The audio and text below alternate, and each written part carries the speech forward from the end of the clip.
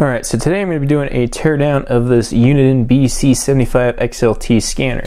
And the reason why I'm going to be tearing it down is I'm going to attempt to repair the LCD screen on this thing. So if I plug this in, that is supposed to say charge. If I turn this on, you can kind of see all the, this is supposed to say scan scrolling across the screen.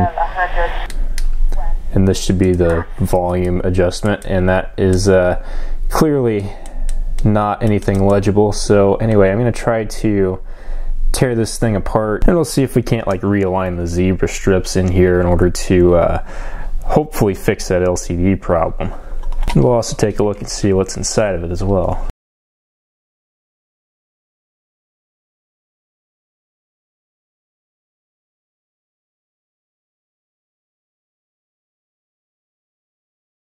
So this thing comes apart fairly nicely. The front part pops off and it has the little keypad sort of membrane buttons, which look like they would come out of there with, you know, little carbon contact pads that make contact with the circuit board down here. That's pretty standard on stuff like this.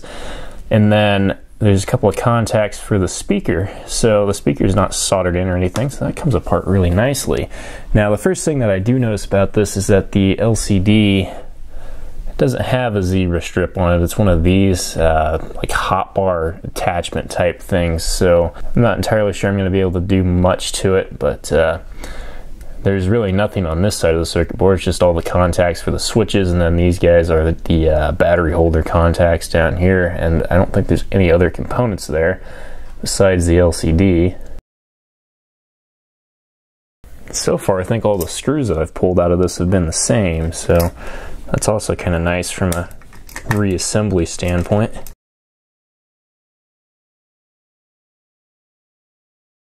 Alright, so looking at this, I think there's two different boards. It looks like there's another one down in there that has this BNC and the encoder on it.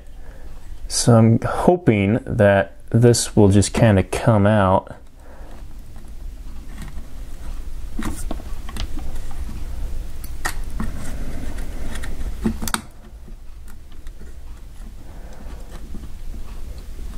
If you're careful enough with it, it should. I'm stuck in one of the battery contacts or something. There we go. And then this part is what's going to have all of the actual RF stuff. So that's got the shielded can in it, and this part's still quite heavy. And this side of the circuit board's got a lot of different processing stuff on it, it looks like. So this is the whatever chip they're using to control that, and that's got a firmware version on it. I'll peel that sticker off in a bit. This is the connector that goes to the other side, or this other circuit board down here. And then we're going to have battery charging circuitry, and then this switch is for selecting whether you're using alkaline batteries or rechargeable batteries. That basically just disables the charging circuit. But my main goal here is to fix the LCD, so let's see if we can't pop this guy out. A couple little clips. I think it should just hinge off of this board.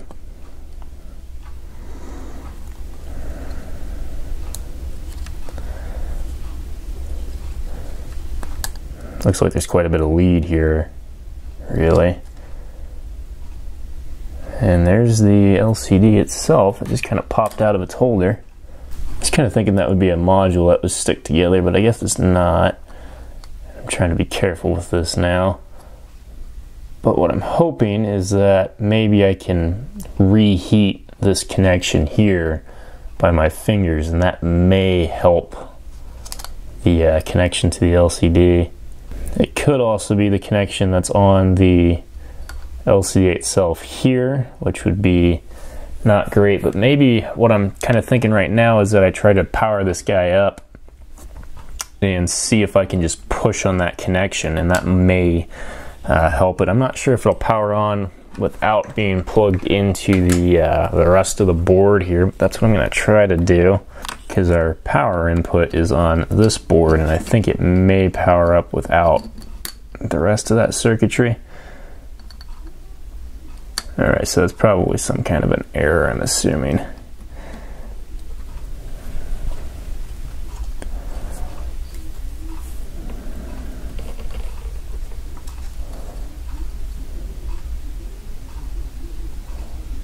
pushing on this is doing something, so maybe, just maybe, that's the issue. I'm not really sure what originally happened to this thing to cause all these issues with it. But anyway, maybe I can help it by trying to heat that up and make a better connection to the board.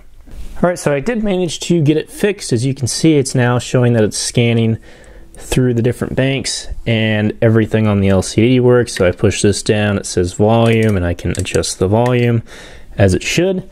Now when I first tried to fix it, I just kind of went after it with a soldering iron. You can kind of see what I did there on the back side of this connection. You don't want to do that. So I actually just Google searched Uniden BC75XLT display problem, and somebody's video popped up, and he said to just take your soldering iron on a very low temperature. I used 400 degrees and just kind of rub it along this area where there's this little groove. So I did that, and then I accidentally bridged out one of these connections when I was first messing with it.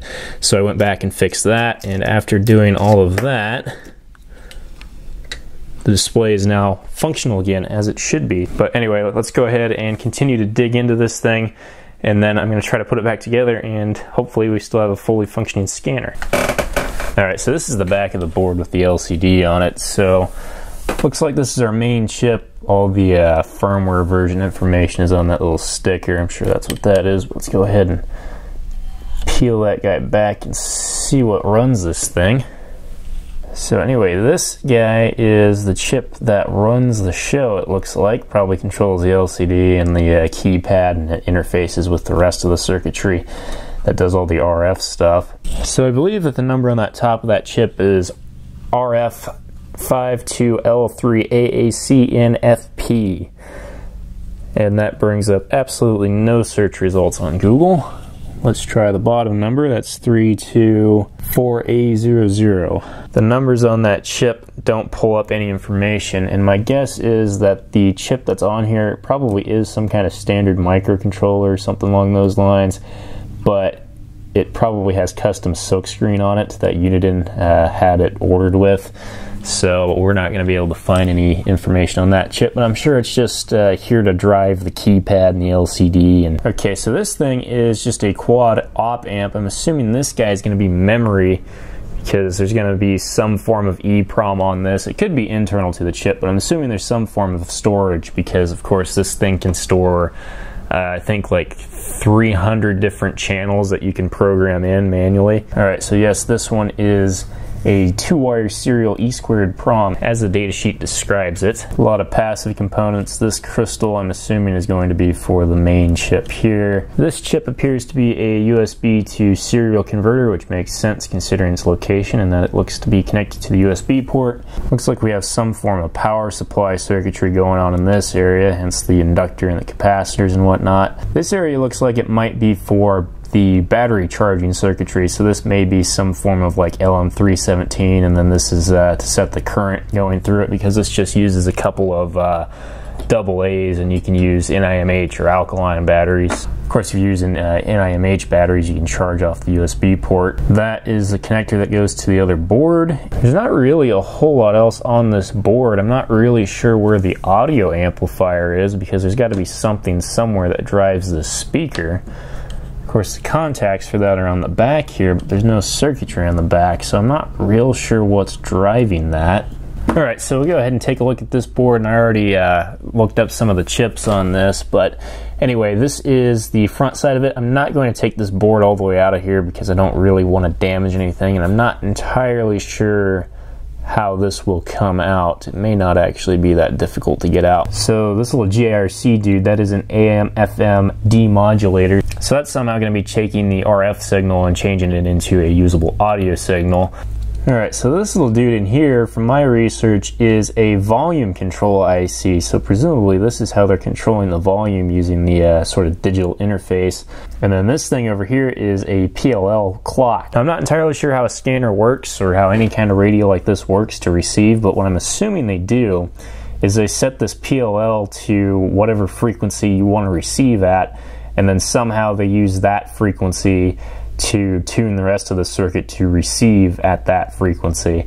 But like I said, I am not an expert in, well, anything. Anyway, that's my guess as to how this works. And then in this area, I'm assuming what we have is some sort of, RF preamp type stuff. And then we do have a trimmer here. I'm assuming that's like a variable inductor. And the crystal oscillator over here seems like kind of an odd value, but it's apparently 21.3 megahertz. I'm not really sure what this guy is, but it's got a sticker over it. Another thing I'll notice about this board is it looks like it has OK written on it up here, which apparently that means it's been tested. But anyway, I'm going to go ahead and try to reassemble this thing, and we'll see if it still works. Alright, so it's now back together, and it's time for the moment of truth. So let's go ahead and plug in power to this thing, and it should say charge, or it's just going to say scan apparently. We have sound from the speaker, that's a good sign. We should have a backlight for the LCD, there we go. Also, I do want to note, if you do this, when you put it back together, make sure you wipe off the LCD and the plastic that protects it on the inside, because otherwise when you put it back together, there's no way to clean that. So it does appear that it can run off the batteries as well. I just unplugged that, but evidently my batteries are pretty much dead. And it looks like we can still receive stuff, so that's good. Make sure that all of our buttons work, so we have hold, scan. It's going to go into different bands, and the batteries just died. When I plug it in, it says charge, so that's a good sign. Alright, so everything on this appears to still be working, including the LCD, so I would consider this a success. So anyway, if you enjoyed that little teardown, go ahead and click on the like button. If you have any comments, go ahead and leave those down below as well. And if you want to see more content from this channel, go ahead and click on that subscribe button. I'll see you in the next video, guys. Bye.